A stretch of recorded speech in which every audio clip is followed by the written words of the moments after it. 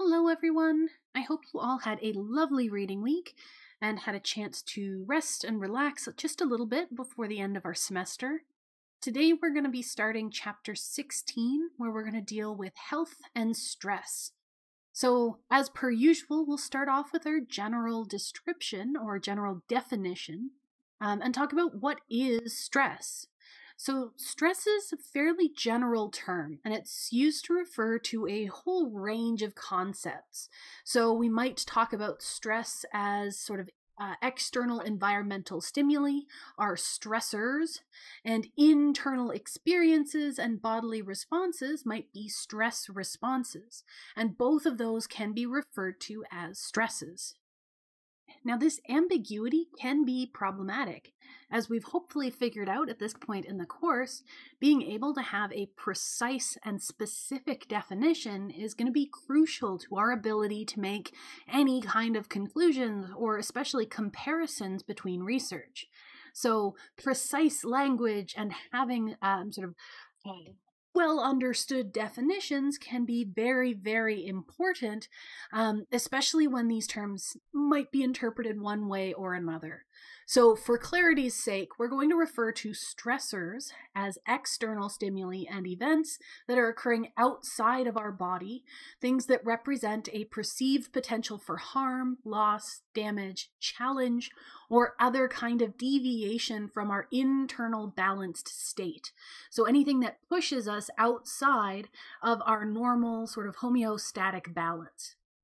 Stress responses are going to refer to our internal integrated psychological, meaning cognitive, as well as behavioral responses to those external stressors that help to try and restore that internal balanced state. So stressors would sort of push us out of balance, and a stress response would be our body's response to try and get us back into balance. Our important figure for stress research would be Hans Selye, which I'm sure I'm pronouncing incorrectly, but he's sometimes referred to as the father of stress research. And he was especially important because he emphasized the fact that stress might have a positive effect in our lives. So the quote here from him is that stress is unavoidable, and in fact, it would be undesirable to avoid it. I have often said that stress is the spice of life. It can be a great stimulus to achievement. So unlike most other sort of concepts and views of stress, where people assume that it's a negative factor, Hans was focusing in on this idea that it might be beneficial to experience some stress. And so the part that we're going to take away from this is the distinction between good and bad stress. So eustress is our good stress. This would include sort of external circumstances and internal emotional experiences, as well as bodily responses that can be beneficial and motivating. So an example of this would be experiences like marriage, having or adopting a child, getting a promotion at work, or being confronted with some kind of manageable challenge in your everyday life. So it's something that motivates you, that pushes you to better yourself, that pushes you to move forward, and leads to general benefits overall in your life. In contrast, we can talk about distress as bad stress. So this would be our external circumstances, internal emotional experiences, and bodily responses that can be harmful, reduce motivation, and impair functioning. So this is usually when we encounter situations that are perceived as negative, things like being the victim of a crime, the loss or death of a loved one, failing a test, or experiencing challenges that are beyond your capacity. So things that are too much for you to handle and that end up leading to sort of negative outcomes. So those are our distinctions here between positive and negative types of stress. Now, it might seem kind of weird to think of stress as beneficial, but there are actually quite a few studies that have looked at this exact relationship. Specifically, the Yerkes-Dodson law describes an inverted U-shaped curve that describes the relationship between stress and performance. So if we look at this diagram down at the bottom that I've borrowed from another text, we have sort of efficiency of performance, and then here we have level of arousal. So this is just a general term talking about sort of activation within the body. So higher levels of arousal could be interpreted as higher levels of stress, and lower levels would be then lower levels of stress. And so for this diagram, we actually have 3 different curves, which can be a little bit confusing. But if we just envision it using, say, 1, we would say that there's sort of a moderate level of arousal or moderate stress level that would let us perform very well at a task. And if we are too low in that level of stress, then maybe we don't care so much about the task and we don't do well because we're not putting any effort into it. Or if we are too stressed, if it is too high of a stressor, then maybe we're going to perform poorly because we can't focus.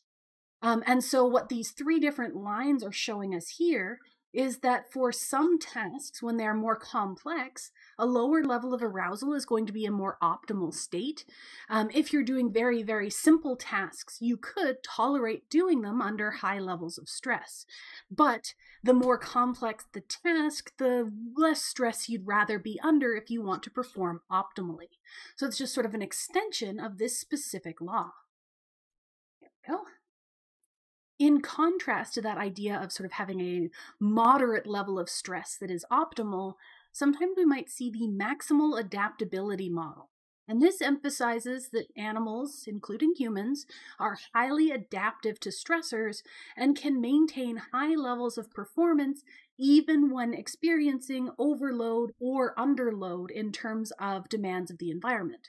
So that's sort of saying that instead of having that curve that we just saw, they would more expect to see a straight line where we're going to perform optimally all of the time. So saying that we are highly adaptable and aren't going to be affected by having not enough environmental influence and not too much environmental influence. So our first model was using that curve, and then the second model is using sort of this straight line here. Okay, so that's a pretty decent discussion. Next, we're going to start talking about different kinds of stressors. So we're sticking with our external stimuli. We'll eventually talk about our stress responses, that sort of internal response, but not quite yet, starting off with our stressors. So if we want to talk about different types of stressors, we can define them based on differences in duration and severity. So we have 3 basic broad categories that most researchers can agree on. The first is acute stressors. So these are short-term external circumstances or stimuli that last minutes to hours. So this is going to be something that is very short-term and is not usually overly severe. Chronic stressors are things that endure. Still external circumstances or stimuli, but now they're going to last for weeks to years. And if I was asking you to distinguish between acute and chronic, I would sort of avoid that middle area of sort of days, because we're saying sort of minutes to hours is short and weeks to years is long. So we'd make sure to pick an example that fits nicely into those sort of very different categories. But both acute stressors and chronic stressors would be pretty low severity. But then our last category, these traumatic stressors, and these are stressors involving threat to your own or another's life or physical integrity. So these are highly severe stressors. So they might be short in duration, they might be a little bit longer in duration, but it's the intensity, the severity that defines this category of stressor.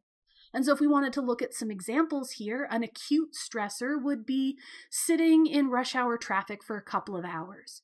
It's not too intensive and it's not too long. If we wanted something chronic, we would be looking at, say, the long-term care of an ill parent. That's something that persists for years. So it would fall under that chronic stressor. And then traumatic is when we have that immediate threat to our physical integrity. That would be something like experiencing a natural disaster or being the victim of a crime. Those would fall under examples for that category. So those are our stressors and types of stressors. Now let's look at our stress response. What's going on internally in response to those external stressors? So if these stress experiences, if our reactions to feeling stressed are so awful, if we feel sick to our stomach, if we feel anxious or nervous, if we can't sleep, if we're restless, we're having trouble eating, how are all of these bad things beneficial? How could we have evolved to experience all of these unpleasant things?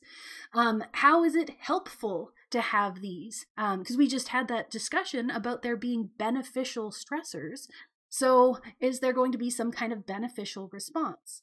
So the idea here is that our stress response serves to protect us from harm and restore balance to the body. So we have a response to stress where we're going to want to avoid stressful situations. We're going to want to get away from situations that make us uncomfortable, and hopefully get to somewhere safer where we are less threatened. And so we've talked about this balance within the body quite a few times, and this, as always, goes with the term of homeostasis. And so this is the state of balance within our bodies that ends up being upset by stressors that we are trying to restore using our stress responses. So homeostasis just refers to our body having sort of natural levels of balance where we would like to exist. And this can be everything from heart rate to body temperature to blood pressure to energy levels, whatever we want to look at. There are natural levels in our body, and our body has sort of this comfortable range where it likes to exist at. So when our body is in those comfortable ranges, we are at homeostasis. But when we deviate from that comfort level, when we're pushed outside of that balance by stressors, then we have our stress responses to try and get us back into balance, to try and maintain that homeostatic balance once again. So our stress responses are going to be coordinated bodily responses that allow us to mobilize energy to deal with a stressor that we're being faced with, to try and avoid injury, and reduce risk for infection and inflammation. So we want to try and avoid things that could be problematic, things that could be damaging to us. And so adaptations are going to be things that allow us to produce these responses in order to prolong our lives, allow us to survive longer, and theoretically reproduce more. Because that's what natural selection is focused on, is living longer and passing on more of your genes. So any kind of traits, any kind of behaviors that allow us to survive longer, hopefully by having less injuries, those are going to be passed on more and are going to become more common in our populations. Now we're going to be talking about a couple of different parts of the brain that are involved in our stress response. And so this image here is just a nice way for us to visualize where these different areas are located. So our earliest stress responses are going to begin in the amygdala. We're also going to have involvement from our hippocampus. That's going to help us consolidate memories relating to our stressor if we manage to get through it, so that we know how to react in the future. Our prefrontal cortex is going to allow us to do some evaluation and make decisions on what we're going to do. And then the thalamus is sort of right in the middle there. So we're going to talk mostly about the prefrontal cortex, amygdala, and hippocampus, and we're going to get those in a little bit more detail, but this is just a nice visual to figure out where they're at. So here, our amygdala, like I said, is going to respond very, very rapidly. It's going to be our initial response point. It's the earliest of our stress responses. And it's going to sometimes start reacting even before we have any conscious awareness of that threat. So it's ready and waiting to respond to potential stressors, and it can respond very, very rapidly. And it's going to work in coordination with those other brain areas to end up increasing or decreasing the amygdala's response. So maybe you're going to have a very strong reaction in your amygdala. Maybe you see a bear and you panic. But your prefrontal cortex, which does some higher order processing, maybe it tells you that, oh no, it's okay, it's a poster of a bear, it's not a real bear. So you can calm your amygdala's response. So we can have sort of this interplay between all these different areas. And as I said, our hippocampus is involved in learning and memory. So this is going to allow us to consolidate new memories that are coming in. And we're actually really good at encoding memories that are tied to strong emotions. So, stress responses in particular allow us to form very intense and tangible memories. So, that's going to be really important. And it's also going to allow us to connect to memories that we already have.